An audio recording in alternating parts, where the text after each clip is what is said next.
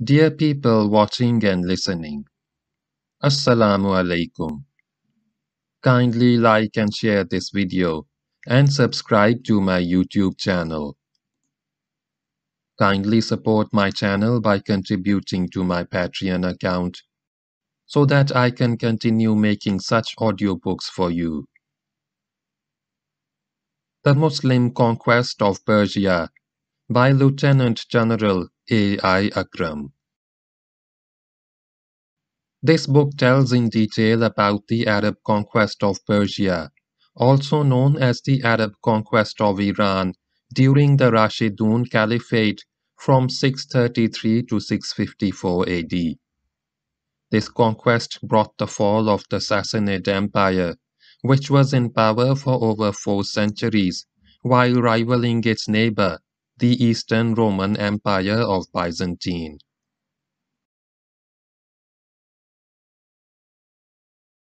Start of Chapter 9.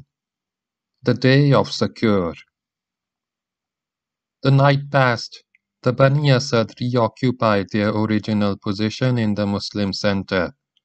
The men rested and fed. Most of the Muslim wounded were evacuated and their wounds dressed, and except for those who were totally incapable of combat, rejoined their comrades for the second day of battle, which they hoped would be the last. The Persians had as many followers, slaves and servants, as they had soldiers, and these followers saw to the administrative duties which follow a hard day's fighting. The Muslim followers, however, consisted of the wives and children of the soldiers, and these faithful souls did for their men all that was needed. They cooked the food, they dressed the wounded, and later they dug the graves and buried the dead. At sunrise, both armies again formed up for battle. Saad ordered that the dead be evacuated and buried, and a search be carried out for any wounded soldiers who had not yet been found. Some wounded men were found and handed over to the women, and all dead bodies were evacuated from the battlefield and carried on camels to Uzeb, where they were buried on both sides of the Wadi Musharraq, a small valley between Uzeb and Anushams. This second day of battle would become known as the Day of Soccour because of the arrival of reinforcements from Syria. It would be a day of chivalry because of the glorious and exciting duels fought by champions of the two armies. It would be a day on which the Muslims would get very near victory, and the Persians would remain on the defensive because of the heavy casualties which they had suffered the day before and the absence of elephants from the battlefield. Many elephants had been wounded in the first day fighting, and all had their equipment, including the hodas, damaged. This equipment was being repaired and the wounded elephants treated for their wounds. The two armies watched each other intently till about the middle of the morning, and then the fighting was resumed on the orders of Saad and on the same pattern, duels preceding the general engagement. There were a large number of duels this day.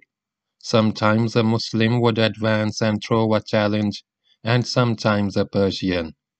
Some duels ended quickly while others were prolonged contests. In some, the vanquished withdrew from combat to save his life, but in most duels defeat meant death. The corps commanders themselves came out to fight and showed their prowess with arms. Jalinus threw a challenge for single combat, which was accepted by Tulayha. After some fighting, Tulayha landed his sword on the head of the Persian general, and the sword cut the Persian's helmet, but stopped just short of the scalp, wherever Jalinus beat a hasty retreat. And this was just as well for the Persians, because he was to play an important part in the conduct of the battle on its last day. In another duel, a Persian officer came forth for single combat. He was killed by his Muslim adversary, But before he fell, he was able to inflict a mortal wound on the Muslim, whose name was Ilba bin Jahash.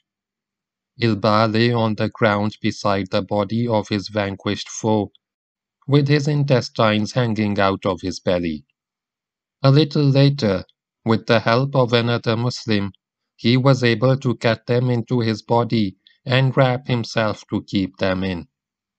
Then he began to crawl towards the Persian front line, and was only 15 meters away from the Persians when death overtook him. With his last breath, he recited a couplet. I look for merit with our Lord. I was of those who fought the best. In another duel recorded by chroniclers, Awar bin Qutbah fought a Persian noble known as Shahryar of Sijistan, and both killed each other. And so this magnificent and gory drama rolled on, with most of the honors being won by the Muslims, until a little before noon a small cloud of dust was seen rising in the south. At this time, on the western front, the Muslims were besieging Jerusalem. After inflicting a crushing defeat on the Romans at Yarmouk, the Muslims had retaken Damascus, and thereafter, on the orders of Caliph Umar, Abu Ubaidah had marched to Jerusalem and invested the holy city. The siege was to last more than 5 months until April 637, but a few weeks before the Battle of Qadisiyah, while Rustam was on his way to the battlefield, Umar had written to Abu Ubaidah to dispatch whatever force he could spare from his theatre to strengthen Sa'd against the Persians. In response to the Caliph's orders, Abu Ubaidah sent a force of 1,000 men under the command of a nephew of Sa'd named Hashim bin Utbah bin Abi Waqas. Hashim traveled along the northern Arabian route via Domatul Jandal, the present Al-Jawf. He sent Kaka bin Amr with 700 men ahead of the rest, and Kaka, once on his own, was able to secure a whole day's advance over Hashim and the remaining 300.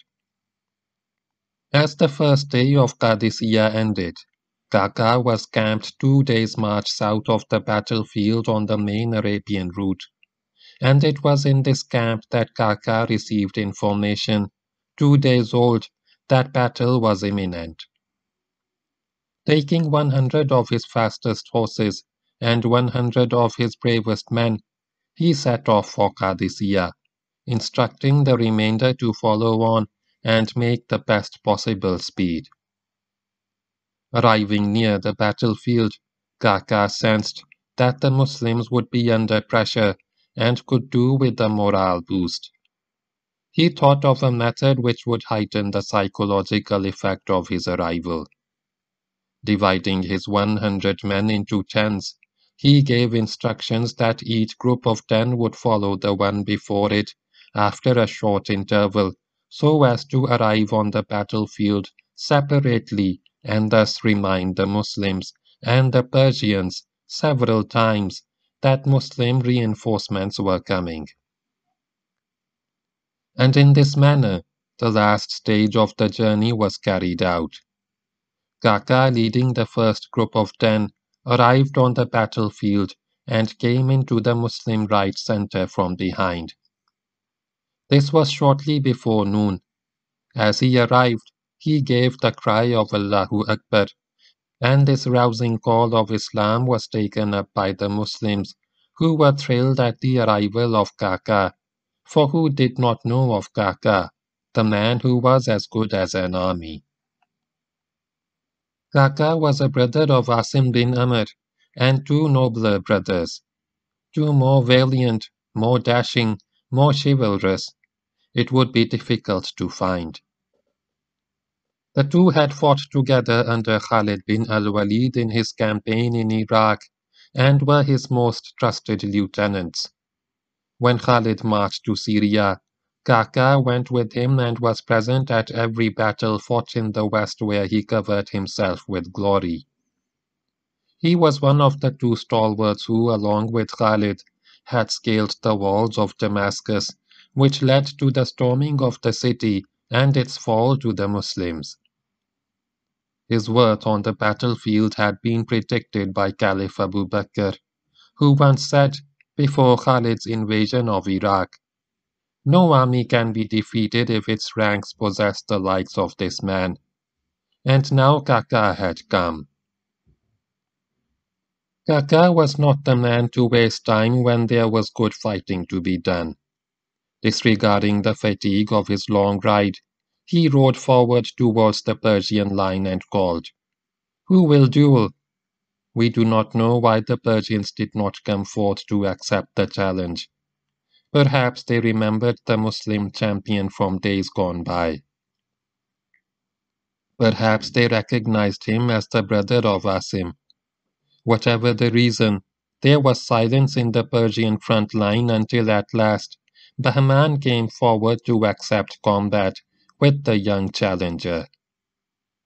Eyebrows was known as very able general and a gifted fighter, and the fact that he was getting on in years did not deter him from wishing to show the youngsters how great duels are fought. "Who are you?" asked Kaka. "I am Bahman Jazawi," replied the Persian. Kaka at once recalled the Battle of the Bridge, of which he had heard accounts in Syria. "Now," he exulted, "I take revenge for Abu Ubaid and Salid and the people of the bridge." Hardly were the words out of his mouth when Kaka attacked his adversary. Bahman fought skillfully to defend himself, but was no match for the young Muslim champion. Kaka killed the Persian general, and in doing so inflicted upon the Persian army the greatest single loss that it was possible for it to suffer. This was a kind of death, however, which Bahman himself, a professional soldier, who was once an officer of Anushirwan the Just, would have liked to die. Again Kaka threw a challenge, and this time the commander of the Persian left center rode forward, accompanied by another officer. Seeing two Persians emerge from the Persian ranks, one of Kaka's men rode up to him, and the two pairs met in single combat. Kaka killed Birzan, and the other Muslim killed the other Persian. Now Kaka returned to the Muslim line. "O Muslims," he called, "greet them with the sword. Only the sword do men kill. Do as I do." The duel with Birzan was fought at about noon. As the duel ended, Saad gave the order for the general attack, hoping to achieve on this day the victory which had eluded the Muslims the day before. The Muslim regiments again swept forward, picking their way over the bodies of fallen foes, and clashed with the Persian mass arrayed in front of them. But the Persians stood like a rock in the path of Muslim attack, and although a large number fell in combat, they repulsed every attack. The most difficult nut which the Muslims had to crack, and they were unable to crack it, was the Persian heavy cavalry which stood forward of the Persian army, intimately supported by the heavily armed infantry. Fighting increased in intensity and casualties began to mount on both sides, but the Persians could not be shaken. After an hour or two of this, the Muslims pulled back to their own position, and both sides got a little time to rest. It was during this break that Kaka, with Saad's permission, put into effect an extremely ingenious trick. Collecting a number of camels, he got some men to rip up large wooden structures which were covered with cloth and placed firmly on the camels' backs. The faces of the camels were also covered, and by the use of props of various kinds, the shape of the camels' heads was distorted to make them look like weird monsters. So camouflaged, these camels were ridden through the Muslim lines and directed at the enemy cavalry, which stood nearest to them. The Persian soldier was tough. He was trained to face any manner of attack, any kind of weapon, any race of men, and any breed of horse. But he had never been prepared to stand in the path of a huge, towering monster which looked like nothing on earth. He wilted. Many Persians, more intelligent and more steady than others, reasoned that this was a ruse, really camels dressed to look like unearthly creatures. But the Persian war horse could not reason.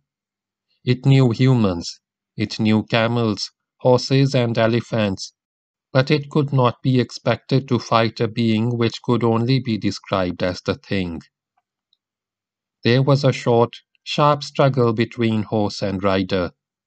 Then the Persian horses standing in the path of the oncoming super beasts turned and fled, knocking down Persian infantrymen on way, and nothing but the river Atik could arrest their flight. As the remaining Persians on this part of the front re-established some semblance of order, Kaka led the camels along the space between the two armies. After parading his special animals for a short distance, he turned them in the direction of the Persians, and no sooner had they got near the Persian front than the Persian horse turned and bolted. In fact, the Persian horses were more frightened of the Arab super camels than the Arab horses had been of the Persian elephants. And this went on for some time until most of the Persian cavalry was dispatched from the battlefield without a blob being struck. Had this not been a bloody battlefield with thousands of corpses littering the ground, the scene would have been comical. As it happened, it delighted the Muslims and left the Persians in much confusion and some dismay. It was now a little before sunset. The time was ripe for another attack. The Persians, abandoned by their cavalry, stunned by the spectacle of the strange beasts, disorganized by the gaps which suddenly appeared in their midst due to the flight of the cavalry, were extremely vulnerable, and a determined attack would have every chance of throwing them off balance and robbing them of all cohesion. With clear judgment, Saad seized the opportunity and ordered a resumption of the attack. The Muslim army again went into action. The mounted groups made for gaps left by the departed Persian cavalry, and the rest of the army closed up to the Persian line and struck to finish this army once and for all. The progress achieved showed every promise of victory. Some of the Persian units broke under the force of the Muslim attack and made for the river bank, and the exulting attackers drove several wedges into the Persian front. Through the gaps thus created, the Muslim horse and foot penetrated deep towards the rear of the Persian army. Kaka had now joined his brother Asim and his tribe of Bani Tamim in the left center, and the two brothers worked wonders in the hard fighting which was taking place, dazzling everyone, friend and foe, with their skill, strength, and dash. On this day, Kaka made a total of 30 sallies and killed a total of 30 Persians, one in each sally. His last victim was a noble named Buzurjmehr. Along with other Muslim units, the Bani Tamim also struck deep into the Persian mass. Kaka led a group of men through the Persian center towards Rustam's headquarters, and as he approached it, the Persian army showed every sign of collapsing. The Muslim victory was clearly in sight, perhaps only an hour away, and since the sun had just set, there was little time to lose. If they could get Rustam, all resistance would collapse. So Kaka made a determined bid for the Persian commander-in-chief. Rustam's world was crumbling around him, but he was too great a man and too fine a general to give up the struggle while the least hope remained. Having been in countless battles, He knew that the fortunes of war were fickle and one or two events could turn the tide of battle. There was certainly ample hope. It was getting dark. That helped only a little because there was a good moon, but it was something. If he could keep his army in being over the night, the entire situation would change, for in the morning his elephants would be back in action, and then he could turn the tables on the invaders of his land. Rustam drew his sword and personally led a counterattack against the Bani Tamim. This was a signal for a last desperate effort by the Persians to stave off defeat, and the Persian army rose to heroic heights in fighting off the Muslim groups which had penetrated their front. Soon the sky darkened, but there was no disengagement as the two armies remained locked in fierce combat in the light of a bright, clear moon. Slowly and steadily the Persians loosened the vice-like grip of the desert army. Slowly and steadily the Muslims were forced out of the Persian position, and having come within an inch of victory, surrendered their gains and fell back to no man's land. Having struggled mightily against a force twice its size, the Muslim army was too exhausted to hold or press its advantage, though not too exhausted to fight on. The Persians re-established their line of battle as in the morning, but the slogging went on relentless and unmerciful. One of the bravest of the Muslims was taking no part in this battle. He was lying on the damp floor of a cellar in the castle of Uzayb, with his legs in irons. This was Abu Mihjan of the Saqif, cousin of Abu Ubaid, martyr of the bridge. In the days of ignorance, Abu Mihjan had been fond of the bottle and living it up. He was even then a fearless fighter, and also a bit of a poet. In early 9 Hijri, when the Holy Prophet sallallahu alaihi wasallam besieged Taif, Abu Mihjan's hometown, Abu Mihjan fought with distinction against the Muslim army, and with an arrow mortally wounded Abdullah, son of Abu Bakr. Soon after, however, when the Saqif submitted to the Holy Prophet sallallahu alaihi wasallam and accepted Islam, Abu Mihjan too became a Muslim and proved staunch in his new faith, except that he did not totally abjure drink and would now and then give in to the temptation. At the Battle of the Bridge, Abu Ubaid appointed him commander of the cavalry, and he showed a great deal of courage in that battle. He was one of those who attacked and drove back the elephant which crushed Abu Ubaid to death. When Abu Ubaid's army disintegrated after the disaster of the bridge, Abu Mihjan stayed on with Muthanna at Ulais for a while, and then returned to Medina. At Medina, Umar caught him drinking and exiled him to Bez, an island off the coast of the Yemen. We do not know what his sentence was, but shortly before the Battle of Qadisiyah, he was released and came on his own to join the army of Sa'd. In camp, however, he drank again, and Sa'd, on discovering his offense, had him whipped and thrown into a cellar in fetters. And there he lay, hearing sounds of battle. Actually, he could walk about the battlements of the castle if he wished to, because his door was not locked, and he yearned to be free and to fight and to satisfy his thirst for glory on the battlefield. He was a born soldier, brave, strong and wild, and he felt very sorry for himself. The sun had set on the day of Soccour when Abu Mihjan decided to try his luck and plead for his freedom. With the irons restricting his movement, he slowly climbed the stairs to the top of the castle and made his way to where Sa'd lay on his cot.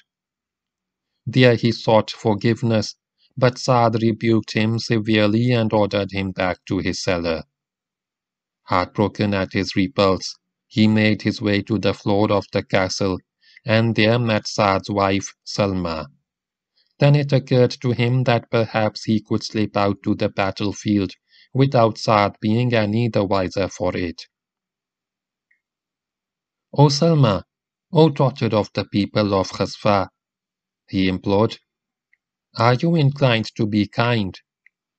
"What is it?" she asked. "Release me and let me borrow the piebald horse. By Allah, I swear that if Allah protects me, I shall return to you and place my feet in the fetters."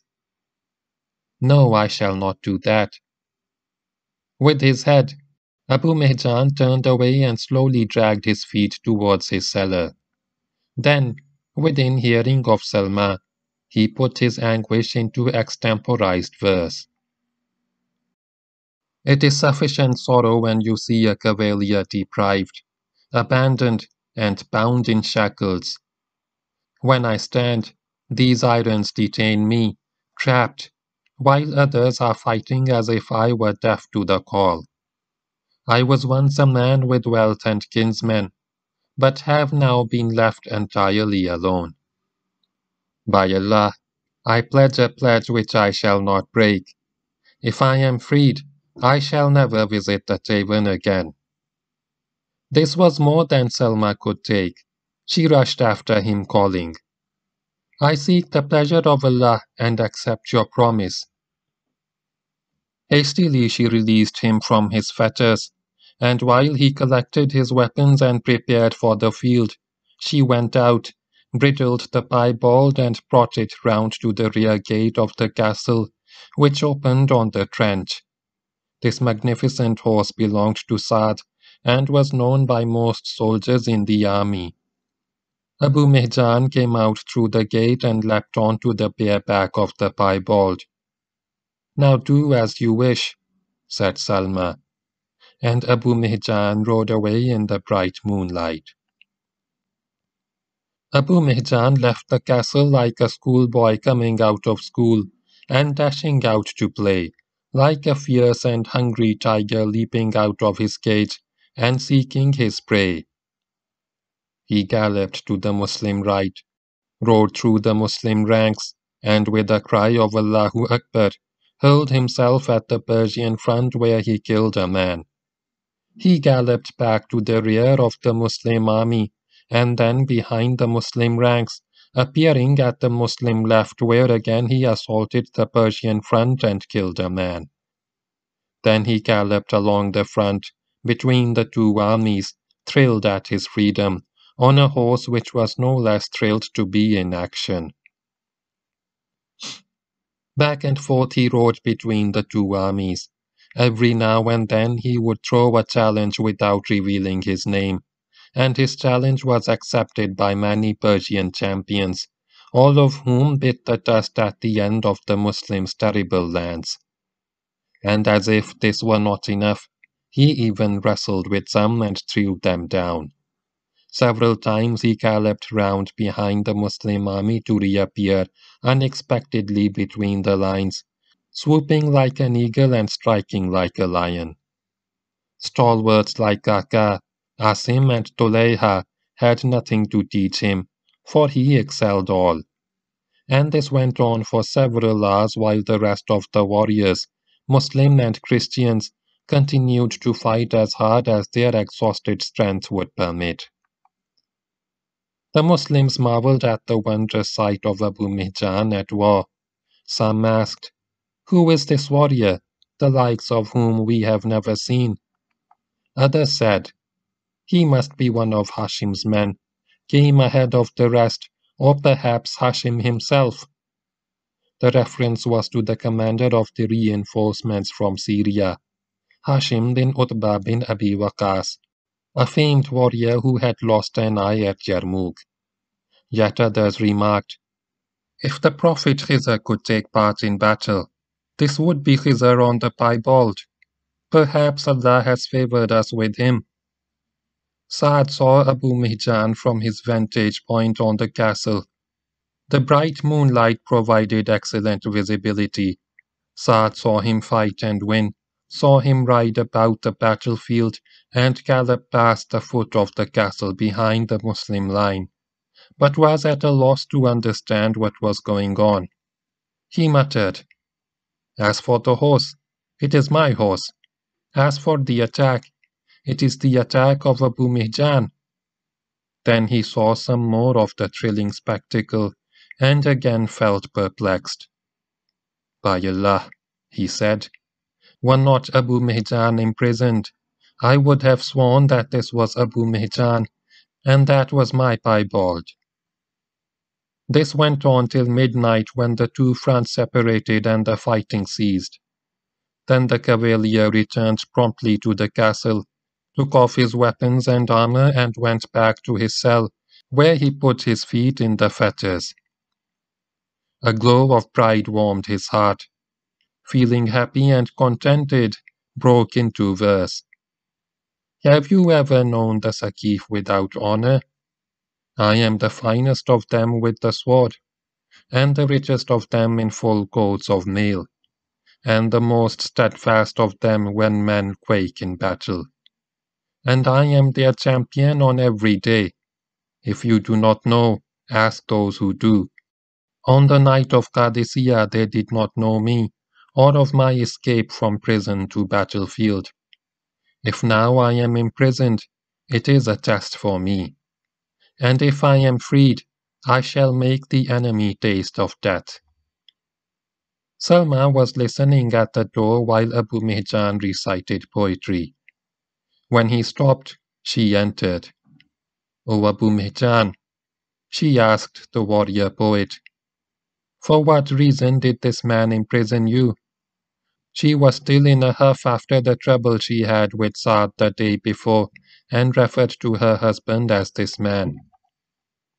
"By Allah," replied Abu Mihjan, "he did not imprison me for anything unlawful that I ate or drank, although I was fond of drink during the ignorance. I am a poet. Verses slip from my lips to my tongue. He imprisoned me because I recited the verse. When I am dead, bury me by the root of the vine, so my bones will satisfy their thirst for the juice. Do not bury me in a desert, for I fear that when I am dead, I may never taste it again. I shall slake my thirst with clear wine, for I shall remain its slave even after death." Salma remained on not speaking terms with Saad till after the battle was over. Then man and wife made peace, and she told him the story of Abu Mihjan. Saad at once released his prisoner. He sent for him and said, "By Allah, I shall never whip you again for drinking, after seeing what you have done." "And I, by Allah," replied Abu Mihjan, "shall never drink again." On this day arrived 4 swords and 4 horses which Caliph Umar had sent to Qadisiyah, with instructions to Saad to distribute them among heroes. The swords went to Asim bin Amr of the Bani Tamim, and to 3 warriors of the Bani Asad, including Tulayha and Hamal bin Malik. The horses went to Kaka bin Amr and 3 stalwarts of the Bani Tamim. After midnight, as the 2 armies settled down to rest in their camps after the labors of the day, Saad heard the hum of conversation which rose from the Muslim tents. He said to an attendant, "If our men keep talking, do not disturb me, for then they feel stronger than their enemy. But if they fall silent, awaken me, because that would be bad." Then Saad bin Abi Waqqas, like the rest of his men, took a short, well-earned rest.